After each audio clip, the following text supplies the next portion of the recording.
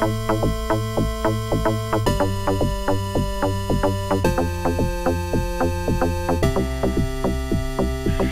you like to read, if you like to think, if you like to see the world differently, grab yourself a book, give this show a listen. Purple Lit Nerd gonna show you what you're missing.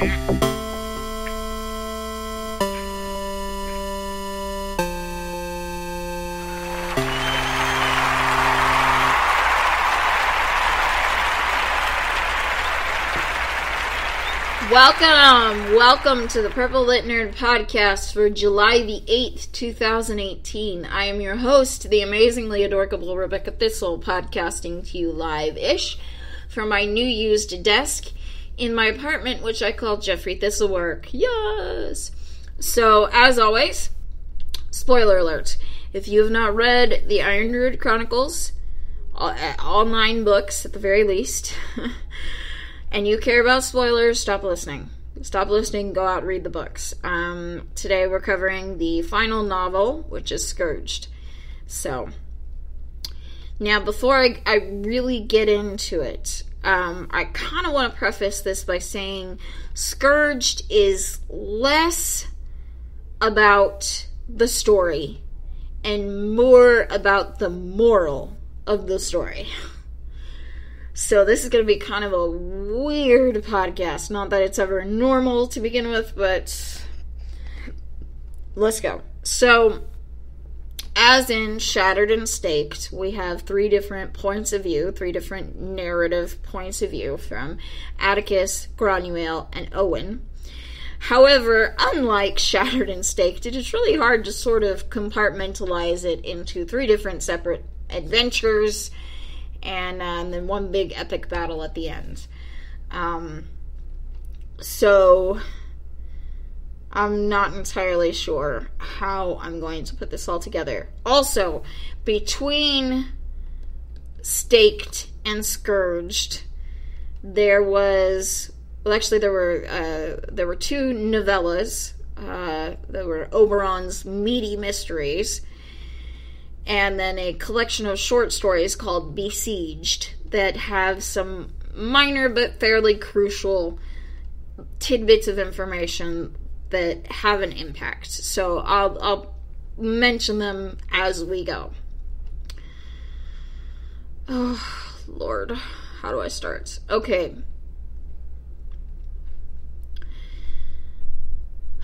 Let me start with Granuaile's story. So, in Besieged, one of the short stories narrated by Granuaile starts with her working in a bar in Poland. If you'll recall from Staked, the end of Staked, she decided that she's going to learn Polish for her next headspace. So, in order to achieve this, she has decided to work at a bar in Poland and immerse herself in the language. So, in Besieged, there's a short story where a vampire walks into her bar, and it's not a joke. He walks into her bar bearing a note saying, yeah, you know how all the vampires are supposed to evacuate Poland? We're not fucking doing it. Signed by this guy, Kotswago or something. I forget the name. I'm so bad with some of these character names, and I apologize. So, Granuaile unbinds the vampire who delivers the note on site, contacts Leif Helgerson. They track down a den of vampires in this neighborhood, and with the help of some skinhead-esque mercenaries, hunt them down and kill a bunch of them. So, but they know that's not the end, because Kotswago is still there, and surely he's got some other people, and plus thralls and food and whatever else going on. So, Scourged starts with Granuaile's in her bar, and in walks Flittish, the Irish goddess of the hunt.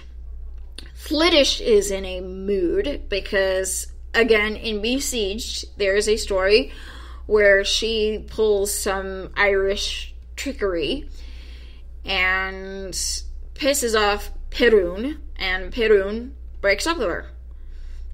Not in so many words, but there you go. So she's in a mood. She's not happy. She is heartbroken, and she knows it's her fault that he left, and she feels really bad. And so she goes into Granuel's bar, gets shit-faced, starts a fracas. Granuel quits her job and ushers Flittish out before anybody can get majorly hurt. And after Flittish sobers herself up using Gaia's magic, tells her about the raid on this home with vampires in it. And Flittish says, "Oh, take me there. I need a good hunt." So they go back to the bunker or whatever. And Flittish sniffs around and does her thing. And eventually communicates to Granuel that there are still vampires living there. There's a hidden compartment or chamber, whatever, where there are still vampires hanging out. So, the two of them, after Granuel borrows 2 of the 3 magical stakes from Owen without permission, the 2 of them go back into this bunker and destroy all the vampires, long story short. It's pretty epic, actually. After which, Flittish says, by the way, Breed wants me to tell you that Ragnarok's about to start, but that you can be more beneficial to the cause by fighting off some demons that are gonna come out of a mountain in Taiwan, specifically outside of Taipei. And you're going to achieve this with the help of Sun Wukong, the Monkey King. And Granuel says, "Cool!" So they shift over to Taiwan and they go into this bubble tea shop, which is what Sun Wukong does. Mostly for fun, to be honest with you. Less for a living, but for fun. And so Sun Wukong, after being given code words and serving them up some bubble tea,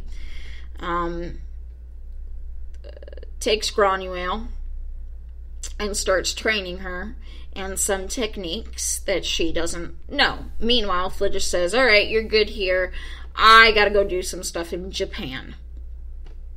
And so they're like, okay.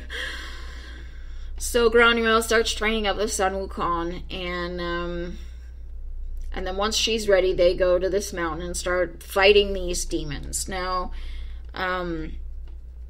Granuel's story is less about her adventures, learning these techniques and fighting these demons and these Yama Kings, and more about her pondering judgment and consequences, and more importantly, why the hell she's there in the first place. And eventually she figures out that she's not there because she's actually needed, because Sun Wukong and the other, Chinese, Buddhist deities have that shit well under control and under lockdown. She's there mostly to be kept away from Ragnarok that is taking place in Sweden. And she is understandably pissed. Especially even more pissed when she finds out that she was actually sent there not at the behest of Breed, but at the behest of Atticus, who sparked a deal with Breed, apparently. So, pause the story there.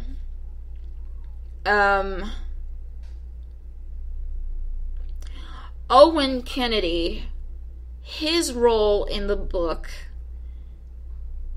is primarily to put out fires. He's basically on call for Gaia throughout the book. So, in Besieged, he is summoned to Tasmania, alongside Atticus, actually, because the Tasmanian devils are getting sick and they're spreading it around to each other, and it's rapidly killing the devil population. And so he has been summoned by the Tasmanian elemental to heal these little creatures. And so he goes with his 6 apprentices to Tasmania, and they are taught how to heal these animals firsthand with the help of little spheres of the elemental. It's hard to explain. I'll probably explain it in a later show. But that's what they're doing at the beginning of the novel. So, while they're doing this, Breed finds him in Tasmania and says, hey, I need you to do me a favor. I need you to persuade Fand and Monan McLear to come fight in Ragnarok on the side of the Tuatha Danann. And Owen goes, really, me? I'm the kind of person that creates rifts, not really mends them. But she says, no, you've got to do it. Atticus, or Shiahan, is off doing some other shit. So Owen goes, okay. So he goes to the Morrigan's Fen, where they've been hiding out, if you'll recall from the end of Staked. He finds out that Fand has broken free of her prison and is hanging out in the Morrigan's property on whatever plane in the Irish pantheon. So he goes there, and he sits down and he talks to them and sort of airs out, or lays out Breed's offer.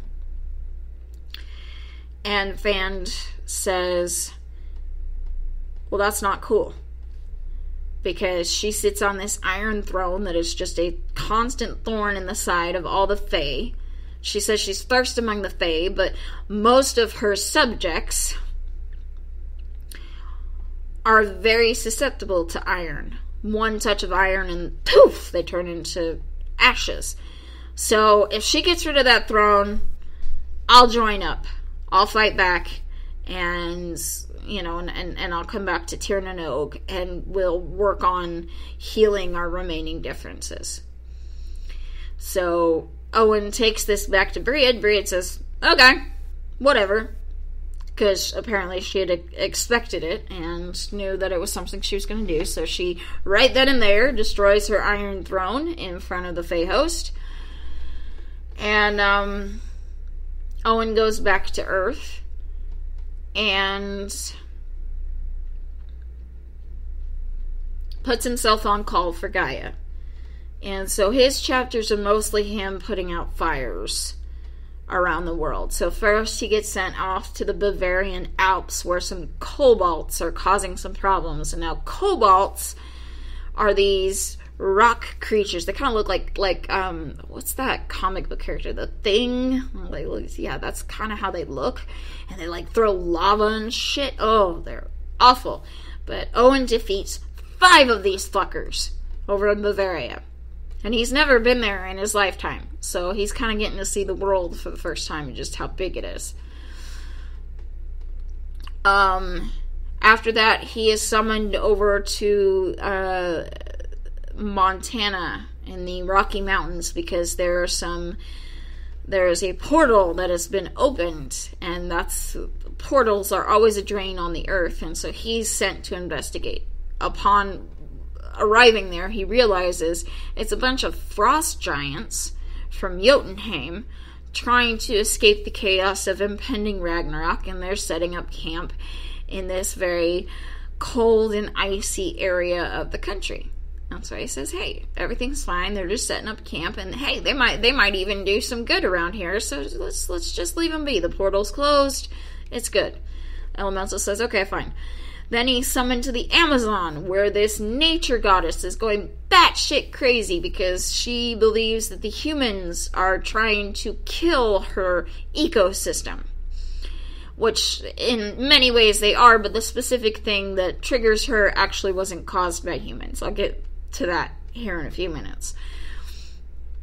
And so Owen